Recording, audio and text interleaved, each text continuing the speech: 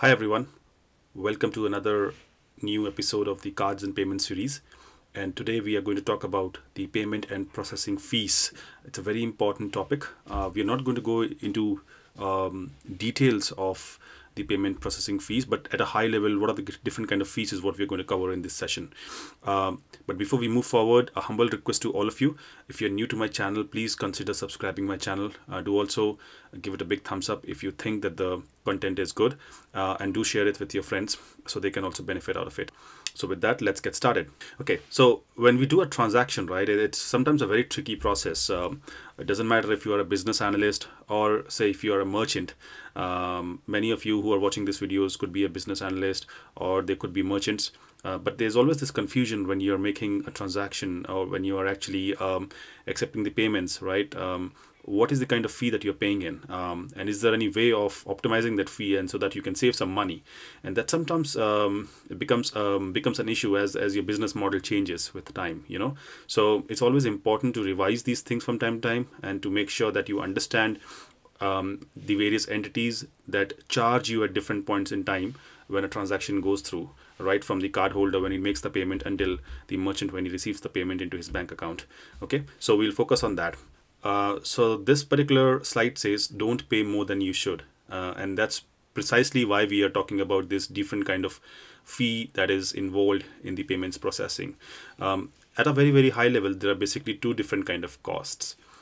The first kind is called as the negotiable costs, and the second kind is called as the non-negotiable costs. So as the name says, right, it basically means that there are certain costs on which you don't have much control from a merchant perspective, but there are certain costs on which you do have some control, and you can try to revise the pricing model from time to time and see what works best for you.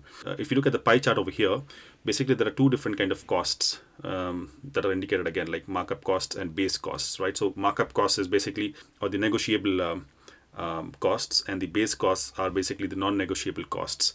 Markup costs constitute mostly around 25% of the total amount of the payment fee, versus the base cost, which actually constitutes the larger pie in the share, and which is about 75%. So let's look into a little bit more detail about these costs, right, and how they constitute. So if you look into this particular diagram, this will basically summarize everything for you in a very beautiful way.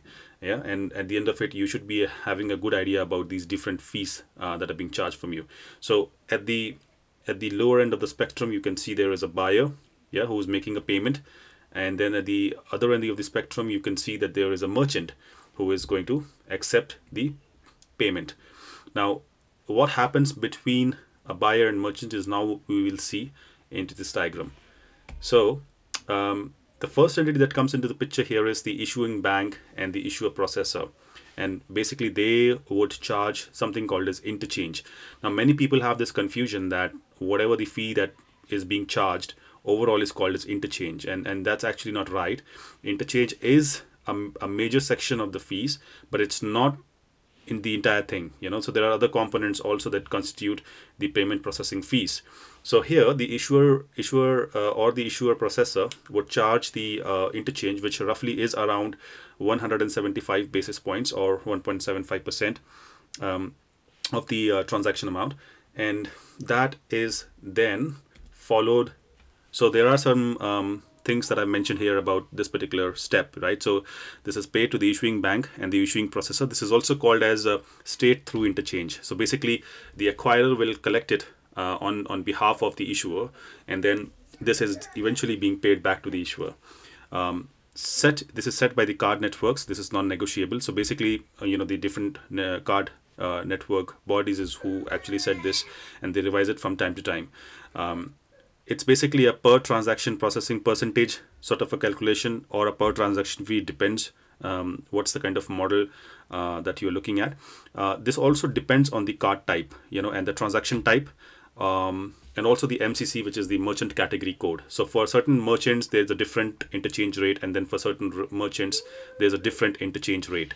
So it really depends on a lot of factors, and eventually then you decide that this is the slab, this is the interchange in which this particular transaction should fall in. Now that follows with something called as card network.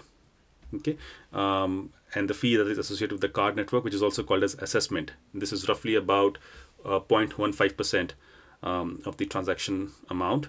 And this is again, paid to the card networks. For instance, it could be a Visa, it could be a MasterCard, it could be an American Express, Discover, it could be any of these card network companies.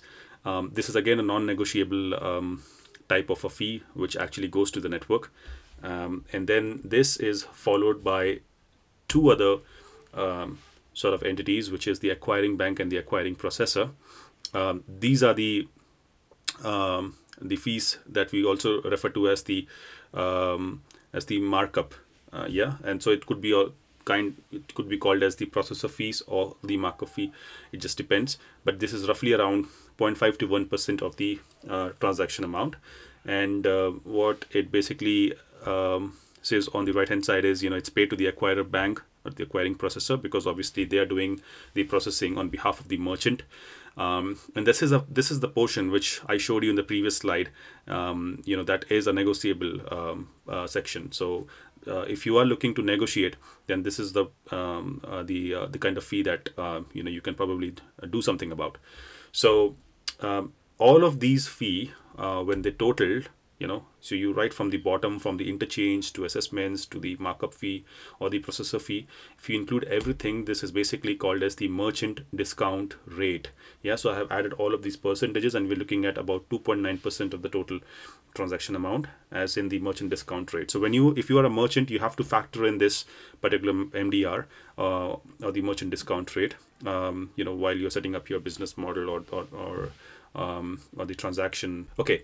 So let's look at some of the various pricing models.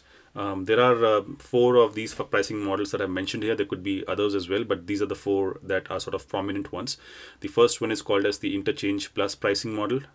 Here, the markup fee is not affected. So it's the same fee irrespective of the type of card and processing. So you could actually do an e-commerce transaction. You could do a key in transaction where you actually physically key in the card number, or you can do simply a swipe of the card. Regardless of that, and regardless of the underlying interchange, the processor earns a fixed percentage. So the acquirer or the acquired processor will say, I don't care what is the interchange over here. Interchange is something that I collect and I give it back to the issuing bank, but my pie is fixed, so I get this fixed percentage. So that is called as interchange plus pricing. So interchange is fixed, and then on top of interchange you have this differential which you actually pay to the processor. The second one is also called as subscription membership. So basically what it says is instead of a percentage markup per transaction, I would probably charge a flat fee. So there are certain businesses which sort of work on a subscription model, right? So monthly subscriptions, for example. And for them, it makes more sense to get more penetration in the market if they have a flat fee sort of a model. So that sort of helps them as well from a business perspective. So that is the subscription or the membership model. Then the third is a tiered model, right? So it's basically a model where you have different tiers. Generally speaking, you look at 3-tier sort of a pricing, but this could again vary. So if you actually read a little bit more on this, there could be other different kind of tiers, but basically I'm referring here as a 3-tier model where you look at the qualified, mid-qualified, and the non-qualified transactions. So what basically it means is, let's say the transaction was done when the card holder was physically present and the card was physically present. You basically qualify that you basically call that as a qualified tier transaction. If the card was not physically present, and maybe the card holder was not physically present, maybe it's an online transaction, but all of the details, for instance, the registered address of the card holder, etc., they all match in the verification, then we call it as a mid-qualified transaction. And if it's an online sort of a transaction, but there is a verification failure, or say, the verification doesn't match, then we call it as the non-qualified transaction. And the last one is the flat rate model, which is basically a model where you charge a flat price, a flat rate for all the transactions. Because what happens is that there are certain businesses which are not big businesses, and the volume is also not very high.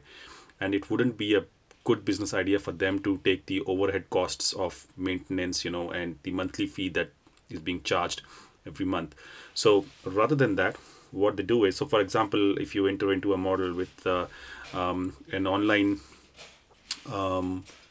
acquirer, for example, Stripe or maybe PayPal, then it becomes difficult for them to sustain and pay them the monthly cost along with the transaction pricing. So what they do is they enter into something called as a flat price model, where they sort of pay a fixed flat rate every month. So this is suitable for low volume businesses. Okay, so with that, we come to an end of this topic about different kind of payment processing fees. I hope you liked this video and would have got some insights about the different kind of fees that are applicable when a transaction is processed. If you have a comment, please leave it in the comment section. If you have any feedback, please leave it in the comment section. I'm more than happy to pick it up from there. If you wish to connect with me on LinkedIn, the link to my LinkedIn profile would be in the description of this video. So please do consider connecting as well. And with that, I will take your leave. I'll see you once again in the next video on an interesting topic once again. Until then, take care. Bye.